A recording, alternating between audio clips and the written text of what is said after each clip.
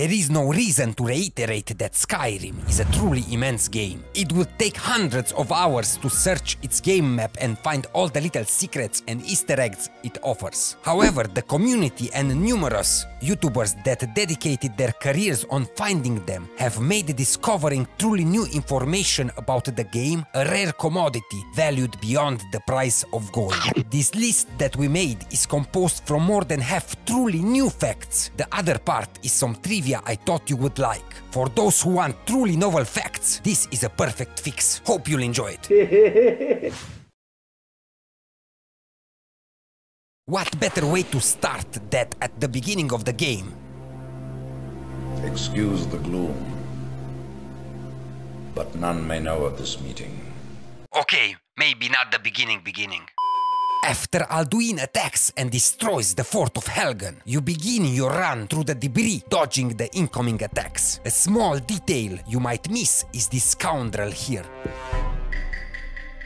Present at Helgen is a little chap with the name of Humming. He is terrified and searches for a place to hide. Now, after this, you can go on your merry adventure forgetting all about the encounter. But if you really pay close attention and have a keen eye, you can actually find Hamming again during your playthrough. Apparently, after Helgen he remained an orphan, but fortunate enough, if I can really say this, his grandfather Froki is still alive and he took the little Hamming in after the massacre at the fort. I was really glad that the developers had a bit of compassion and saved the kid. Staying on the subject of Froki, if you are running a mage build, his shack should be the first place to run after you begin your game. The shack can be found in the south of Skyrim by traveling west from Riften. Now you might be questioning, why come here? Is Froki a great mage that will impart you the arts of the arcane? Well, not so much. But the reason you need to travel here is because just lying in the open outside his shack on a tree stump, you can find the rare item called the DIADEM of the SAVANT. This item, unlike the robes you can purchase in the game that reduce the cost of just one school of magic, has the rare enchantment of reducing the cost of all the schools of magic. I repeat, all the schools of magic. So if you are a mage, hurry here and take advantage of this most powerful enchantment. Going forward, unlike the previous facts that you might have heard about, this fact is something I am 100% sure you never heard of. It is a useless fact, but a new fact nonetheless. And after 12 years since the release of this game that has a community that has scrutinized every corner of Skyrim, the fact that it is novel has value all in itself. Now get ready. The pies in the city of Winterhold lie on the floor. Bam! You did not expect that. Let me explain. While conducting the greatest heist that Skyrim ever saw by stealing every item in the city of Windhelm, link in the description below, we found out that in this city, the apple pies you can find in the NPC houses are being kept on the floor, just under the table. I don't know if this is a bug. That's a bug! Or a developer that just could not be bothered that day. But if you go in the white file, you can find the first pie under the table on the first floor. The next culprit can be found in the kitchen of Candleheart Hall, the inn of the city. In the kitchen under the table on the right, just as you enter the room. And lastly, for our mischievous spies, you can find the last one in the harbor, in the Argonian assemblage, under the table on the opposite side of the room as you enter.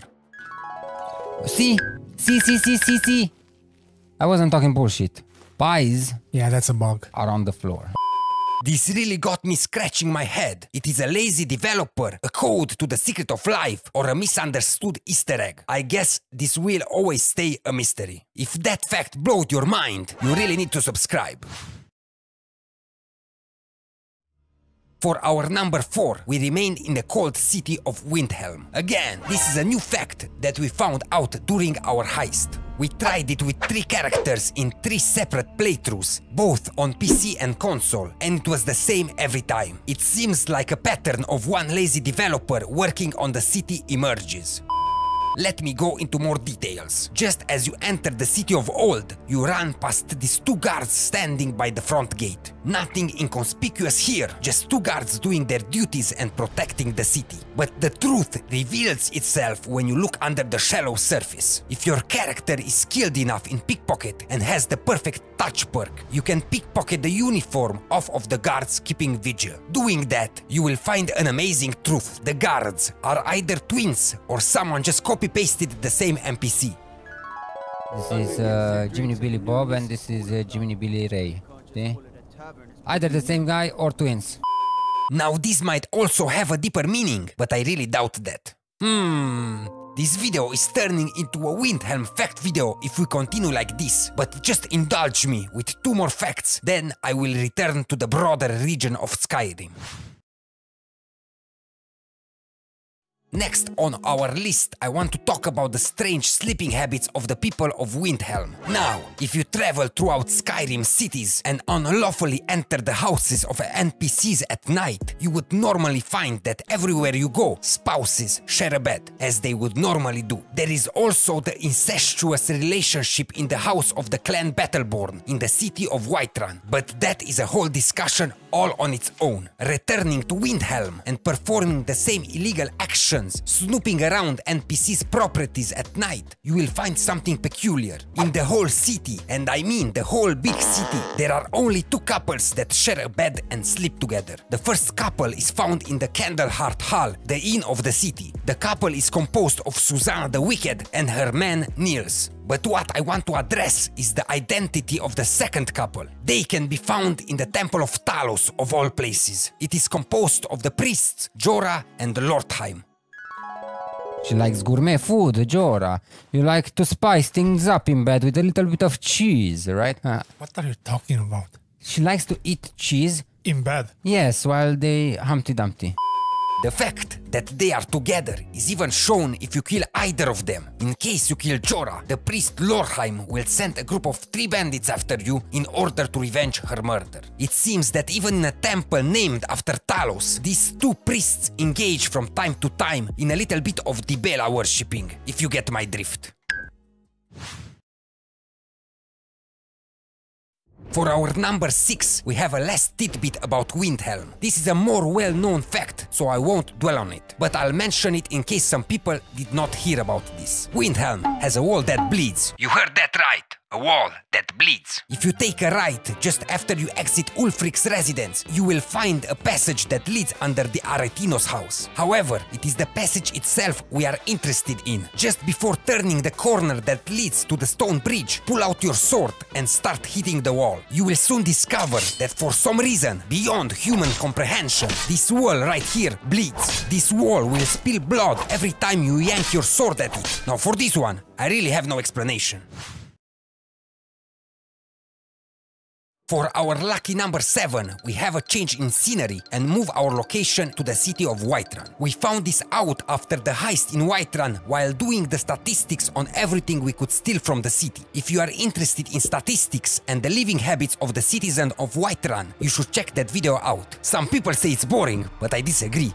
It's a banger. But returning to the point, while cataloging the items stolen, I found out that there is a unique item in Arcadia's Cauldron. Well, unique is a long stretch, because this item can be found all over the game, but in regards to the city of Whiterun, this is the only one of its kind that can be found. I am of course talking about a bottle of wine without a basket on the bottom. Now before smashing the dislike button and leaving the video, hear me out a bit. I bring this up because unlike all the other cities where you can find both varieties of bottles, with and without baskets, and lots of them, in Whiterun you can only find one, and just one. This is statistically very unlikely. I am scratching my head about the reason why, but my theory is that Whiterun was developed before the other cities, when all the assets were not yet created. And before lunch, a dev came back to check on everything and left his touch with this particularly unique, really common item as his signature move. What is your theory regarding the presence of this highly unusual bottle? Comment down below and share your thoughts about this Sherlock Holmes great mystery. So if you want us to make just another list like this, please let us know in the comments. We have more unheard of facts about this wonderful game.